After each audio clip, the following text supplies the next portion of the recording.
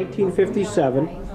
And this is during the Cold War. Exactly. And you are up against the Russians. This is Khrushchev has just taken over, and we don't know what we've got going on. And I'm curious whether that was part of the psyche that was going on with the Cornell crew. The Russians weren't wasting a minute. They were on their way out to their elimination race. They were going to show us just what kind of a crew they were. The shell started from gates, much like the start of a horse race. The course wasn't wide enough for a power boat and a crew at the same time, so everyone had to pedal after their crews, including Coach Sanford. Close behind him were 3 spies, 2 Englishmen and 1 Russian. They wanted to know our time nearly as much as we did. It's an interesting story that I didn't tell today. The Russian crew stayed in a lodge quite near us in our 3 weeks or so at Henley. We got to know them fairly well. We traded some small gifts, and their coach invited us to come after we were in the European Internationals in Lucerne, Switzerland, to come to Leningrad for the Russian Championship. Well, coaches and managers got on the phone, and the State Department said, no way. The Russians said they could clear the red tape in a matter of a few days, and the Americans said, we can't get you, we can't allow you to go.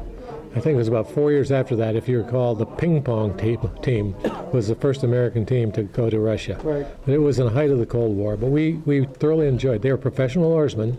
They had done nothing but row for Club Krasno-Znamenia out of Leningrad for 3 years, and they represented the USSR in Russia. I have a shirt that says USSR on it. No kidding. That's terrific. You're in line going for the football team. I mean, typical Cornell, and here you are from Clymer. You probably had never rowed in your life. Never even seen a shell. So you get sized up by a guy who's looking basically, I don't want to say physique. for rejects, but... Well, this was right in the registration. This was unbeknownst to him which one of us had been recruited to play football. Our crew outweighed the Cornell line for, I think, all 3 years. We used to get a little press out of that. You get into this, what we call the pickle boat, which was wider so that there was a gangplank down the middle that the coach could walk on, and you had like 6 starboard oars and 6 port oars out wide, and it was like a garbage scow.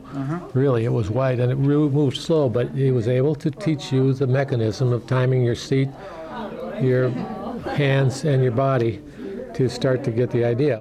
One of the real tricks of rowing is to have your timing so good that that you're a stable boat. And the single sculls are even more that way. I mean, they're round bottom and they easily tip. And if you tip, you don't get a clean recovery. And your number was? I was stroke. I was number 8. I set the pace for the rest of the crew. Yeah. Okay. Yeah. All right. So is that the way it's set up? 1, 2, 3, 4, 5, 6, 7, 8. Well, usually we try to. Yes, it is. Yep. Exactly. Yeah. This is the exact order that we were, and the coxswain is here right on the fold. Right. He's a little guy. He's the jockey, He steers and quarterbacks. Is that the wrestler? That's the wrestler. You loved him and you hated him. He was a little, come on, up two, trying to keep the right cadence. And he's also the lawyer now, right? Yeah, he's a very good trial lawyer in Washington. So literally freshman year, you have this group together. Did you get a sense there was a camaraderie among yourself? We did. Yep. I think I intended to say it in the talk and didn't. The physical likeness was one thing, but liking each other and getting along and not having a complainer, not having a whiner or an arrogant person who we became team friends then, and we've been lifetime friends ever since. It just happened. That's where the good fortune comes in. Right. We would row in the lake about 14 to 16 miles an afternoon, going out about 4:30, getting in 6:30 or 7. Once the season started, you would On Monday, you would have a long low row. By a low row, I mean rowing at 24, 25 strokes a minute rather than racing, which is about 31.5 strokes a minute. And then on Tuesday, you would usually have a time trial against the JV and the third boat. The team that beat us most, and the reason we were as good as we were, was our JV boat.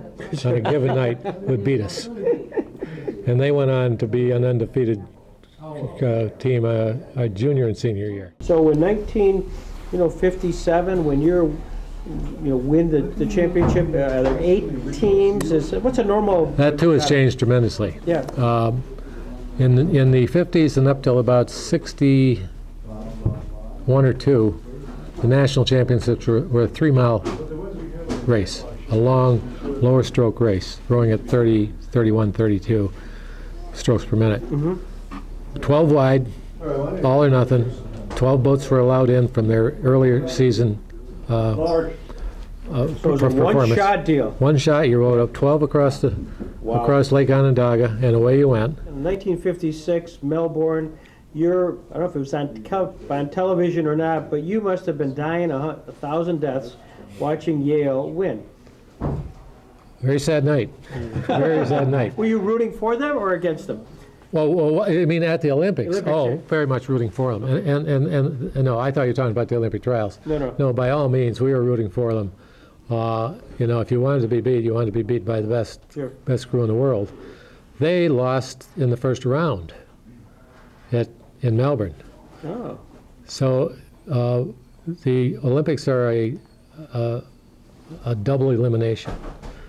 And the word that I don't know it's used in any other sport, but if you lose in the first round, or it'll depend on how many nations are there, but they have what they call a repechage. Well, the repechage is the round of losers.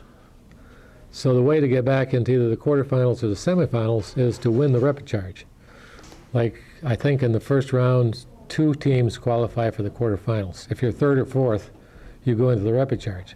Yale was third in the first heat. They had to row in the repechage 2 days later, won the semis, or quarters, won the semis, and won the finals. They beat Canada by a deck, and 4 of the 9 oarsmen had to be picked out of the boat. It was an all-out effort. It was this book that is being written right now tells that story the best I've heard it, so I'm a little brought up to date on that. We had it wasn't unusual to have somebody hardly able to get on their feet out of the boat. When we were in Europe, on the Rotsee in Lucerne, Switzerland, myself and 2 of the other oarsmen had to be helped out of the boat. We used the last ounce. At the end of a victory, is there something you drink? Is there something Drink? We weren't allowed to drink. You throw the coxswain in the water. Oh, okay. Yeah, the coxswain is picked up by arms and legs and heaved as far out into the front of the dock as you can throw him. And then, of course, the shirts are an important part of that. You make yourself available to the winning crew. Usually the winning crew comes in last, comes back to the dock last, and these guys are all shaking their heads. And the losers, you're still doing it in all the races, aren't you? Betting shirts? Oh, yeah. Yeah. I look back on it, it was a huge turning point in my life, and I probably, frankly, never would have gone down if he hadn't have made that pitch. But rowing as a whole probably gave me the confidence, the understanding of teamwork, and whether you want to talk about Peak and Peak founding or whether you want to talk about our new love of bicycling or whatever, I'd probably still be milking cows in Clymer. Do you have an oar at home to shoot your career? I have the Henley oar in our den, yeah. All of us went away with a feeling that we had just participated in the greatest event in our lives, and one which none of us would ever forget.